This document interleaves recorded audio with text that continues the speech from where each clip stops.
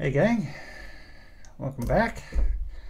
And we're looking at our second film that deals with ripping off a much better known and made film. This one is a better film than last week. It's not as boring and does have some good special effects and makeup work in it. It's of course very low budget, and it has in its cast a bona fide international movie star. It's called Creature. The original title was supposed to be The Titan Find, but the producers decided that they wanted something with a little more punch in the title, so they changed it to Creature. It was directed and written by William Malone, whose other big work was Scared of the Dark, which was another monster movie. But, and there is an interesting little tie-in with that previous film. It starts out, this one does, with two men on the one moon of Saturn, Titan, and they find an interesting canister, and they decide to get some pictures of it. This is an archaeological dig, and so he's going to have one, be next to it or sitting on it for scale.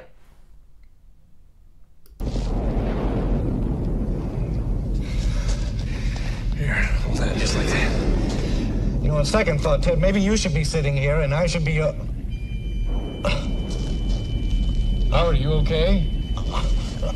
Howard! Yeah, this is going to be a gooey film. Anyway, soon after, the ship that had that crew is making its way back to Earth, and things aren't okay with it.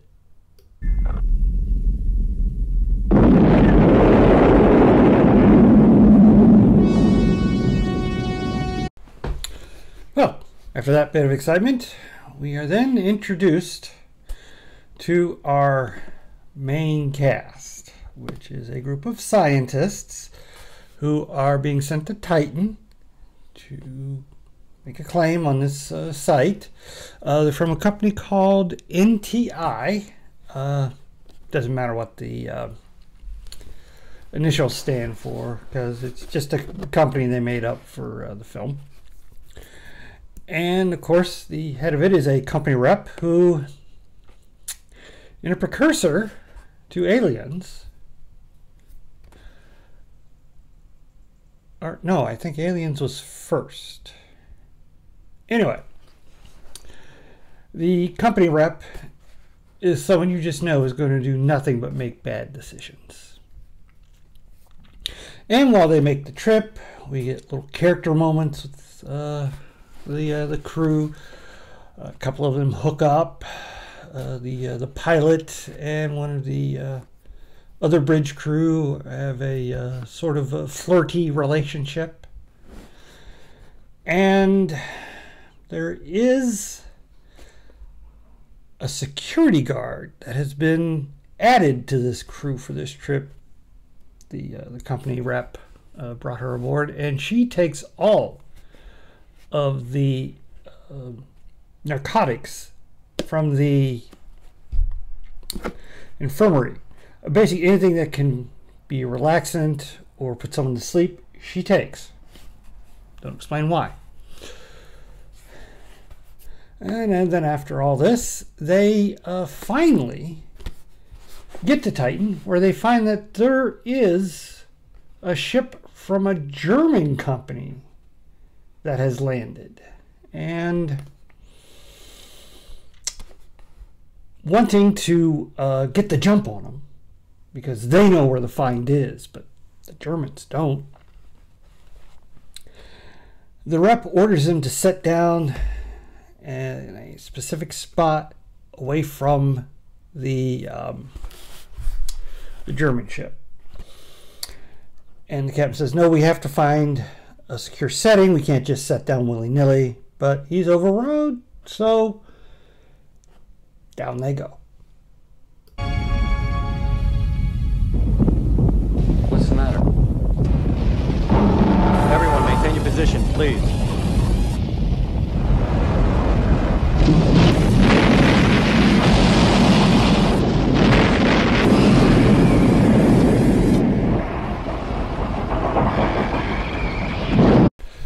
Well, after a bit of recriminations back and forth between the captain and the company rep, and with part of the ship being broken open, and they're going to be in need of air, the captain overrides the company rep and says they're going to head over to the German ship for help. So, security guard, a couple of the crew, and the captain, they head over to the German ship, and they find it's empty. Nobody's on it. Very strange. Well, not exactly. The crew member Susan does find something.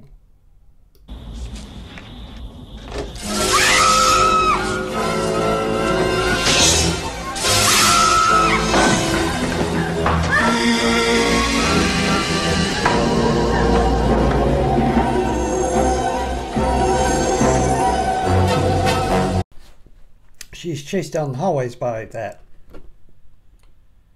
creature. And Bryce, Bryce, the security person, she shoots at it, but no effect. So they try to get out the airlock, but Susan doesn't make it. And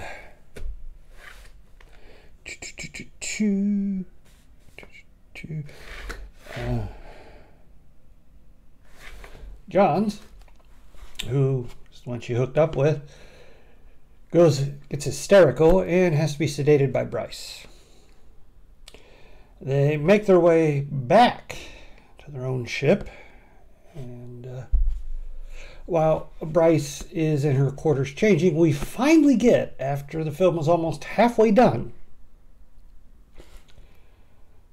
our international superstar actor.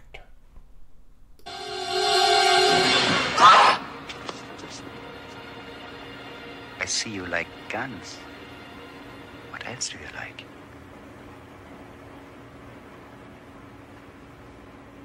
You haven't told me what else you like. Violence.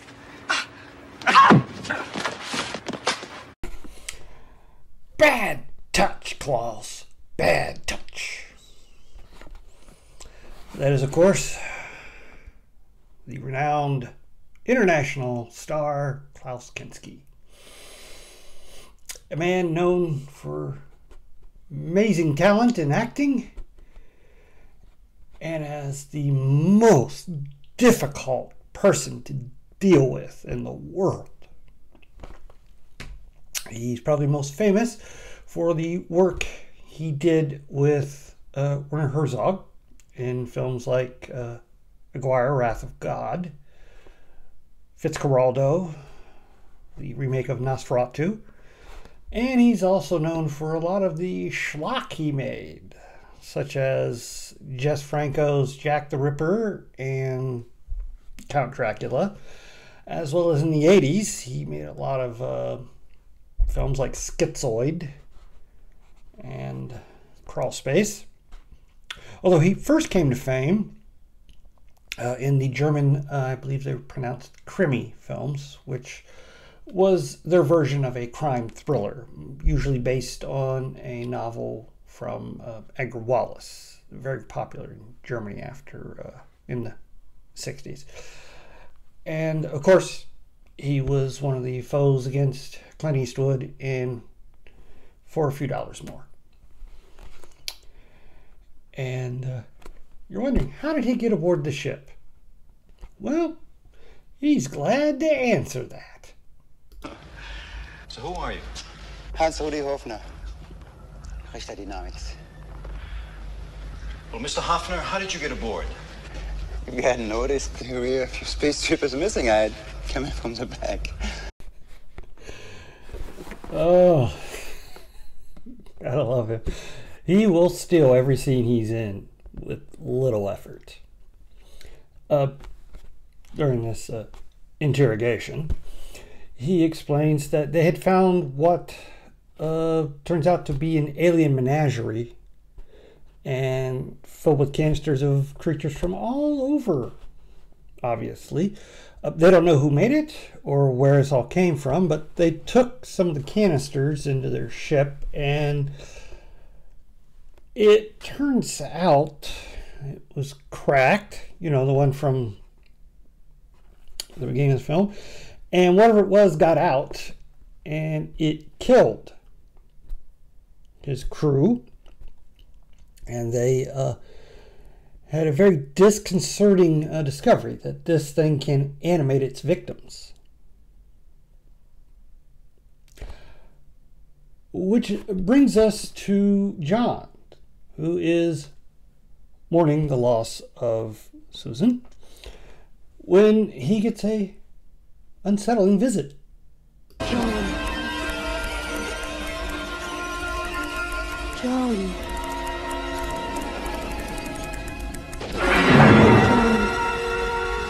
John, help me, please. Enticing him outside, John follows her, and she strips naked. And he's kind of into it, even though she's covered in blood. And then he learns too late it was all a trap.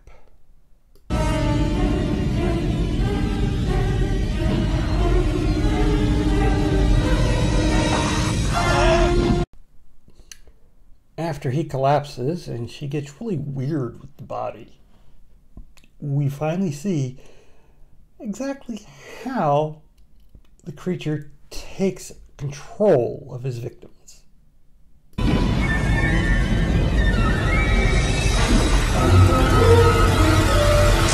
Gnarly. Well, now in the last third of the film, things start to really speed up. Now, Hans says there's a lot of explosives on the German ship, and he thinks they should use it to blow the creature up. They don't think that's such a good idea.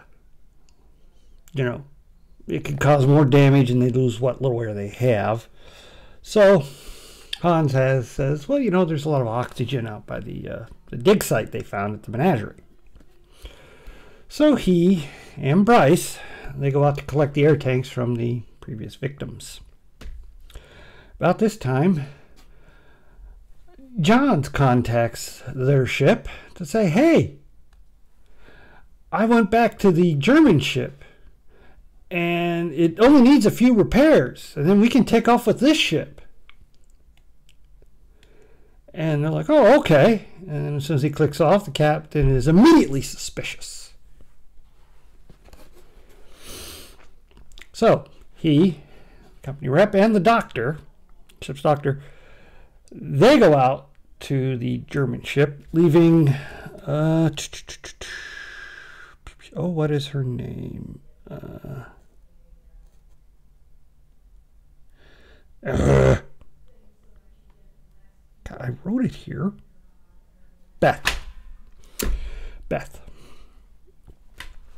She's the love interest of the captain. Now, while Hans and Bryce are collecting the air tanks, they run into a bit of an ambush. Hoffner.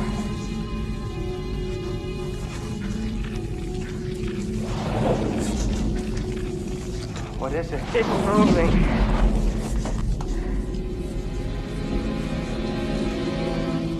It's Susan.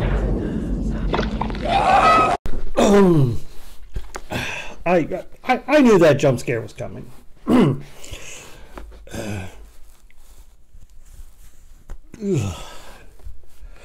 Anyway, they put up a struggle, but we don't really see what happens. We'll get back to them later. Right now, the captain, the rep, and the doctor all make it over to the German ship, where Johns has a very large bandage, on his head.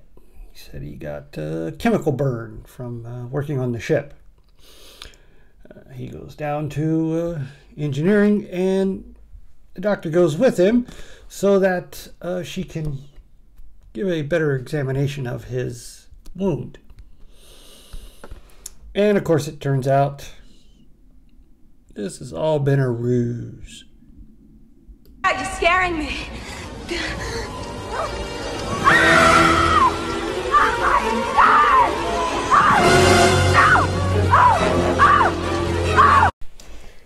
She starts to battle with John, and his face comes off. Yeah. But the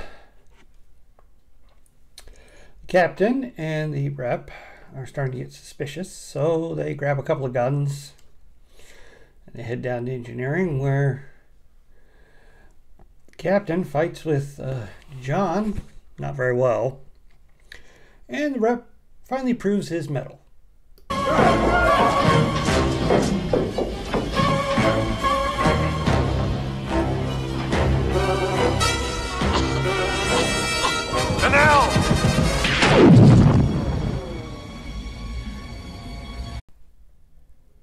Shades of scanners.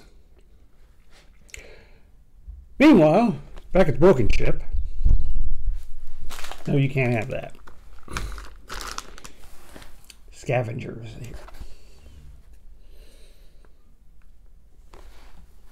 here. Meanwhile, back at the broken ship, power goes out. So Beth reluctantly starts to put on a suit so she can go out and check it out. And, well, someone in a suit enters. And we get to see which one of between Bryce and Hans survived, or did they?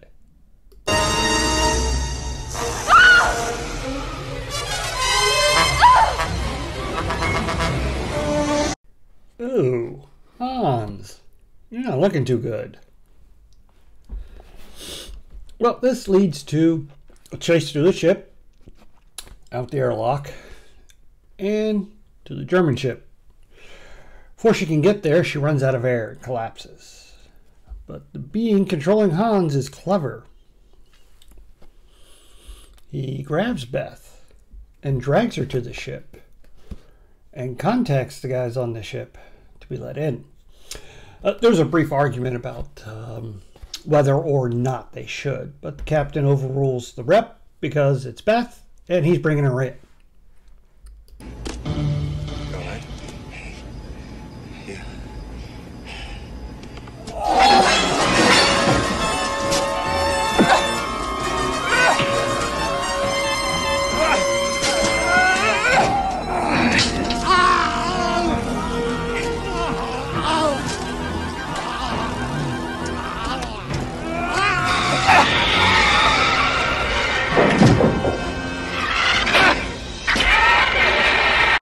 Well, that took care of that. Of course, they still have the problem of the original creature. And then, in a moment of meta-ness, I guess, Beth remembers something. I saw a movie once where a group of people were trapped in an ice station by a carrot from another planet. Wait a minute! They killed it by electrocution. They set up a grid on the floor, and when they got it in position, they simply melted it away.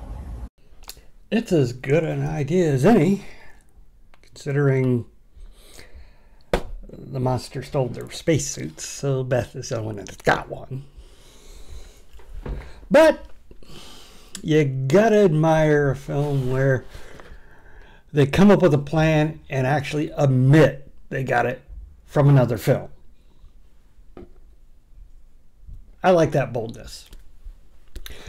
So they set it up, and after much running around, they fry him.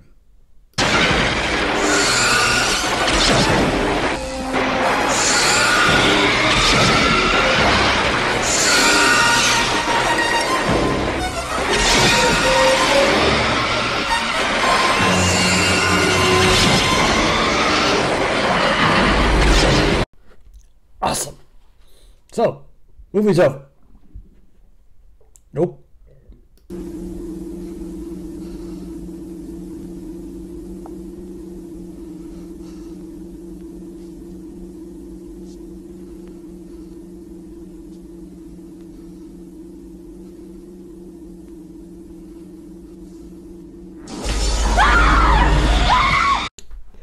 You know, for someone that watches movies, she should have seen that one coming. Anyway, the creature takes her hostage, and the captain and the rep come up with a plan. The rep will lure the creature away, and the captain will go to the rescue.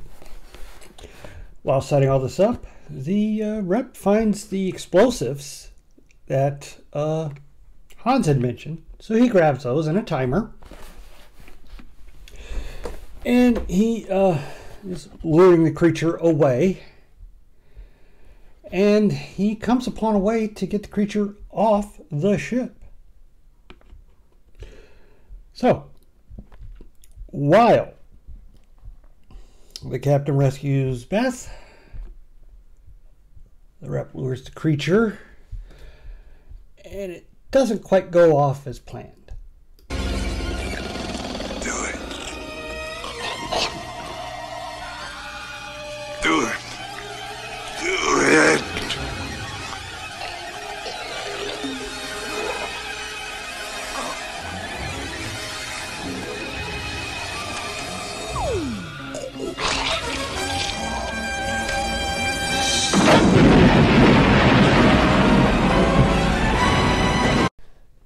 Fortunately, that really didn't do anything because the creature just climbed back aboard in the air at the airlock, which leads the captain to decide he has to sacrifice himself.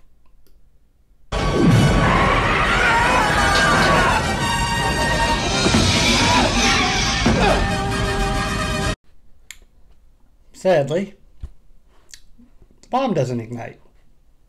All seems lost. But the filmmakers included a Deus Ex Machina. It did go off. Oh, yes, it did. Well, that finally did it.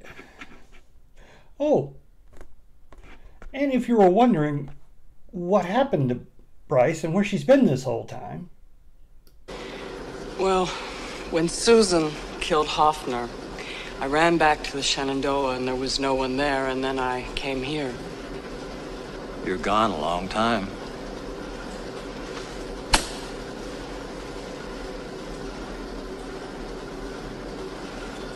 I got lost.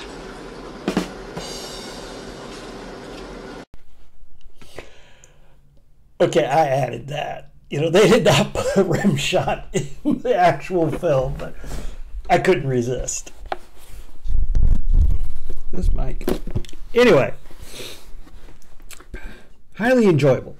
Not a great film, but despite a few slow spots, it's pretty fast-paced. A lot of good suspense, action, gore, and a few bits of nudity for those of you that like that kind of thing.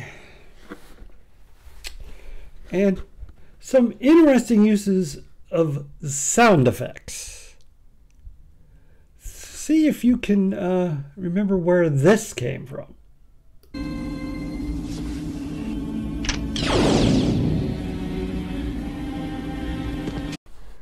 That's right.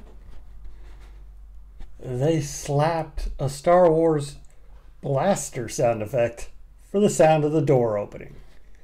Apparently the of Star Trek wasn't available. The acting in this film's pretty decent.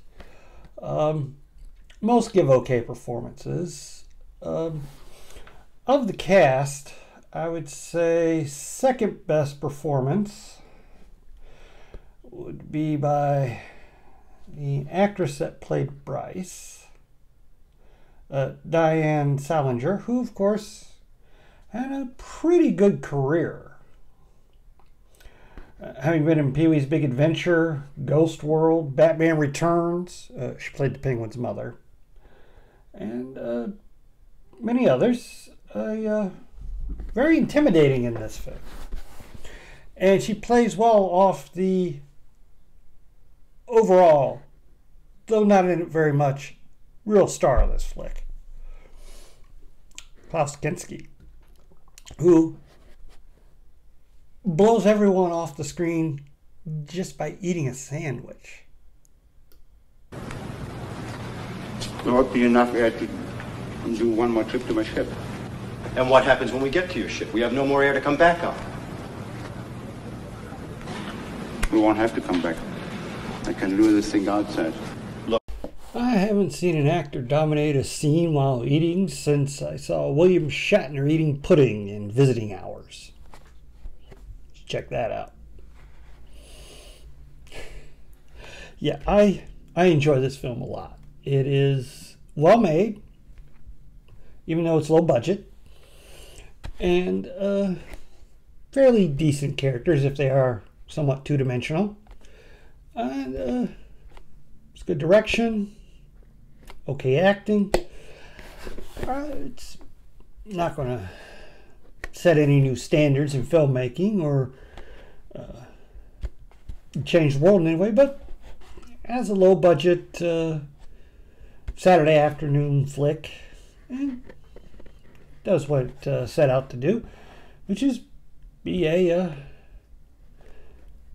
workable knockoff of Alien, and it does that quite well. Well, I haven't got much more to say about this one. Please hit like, share, and subscribe, and stay after the credits for my favorite scene.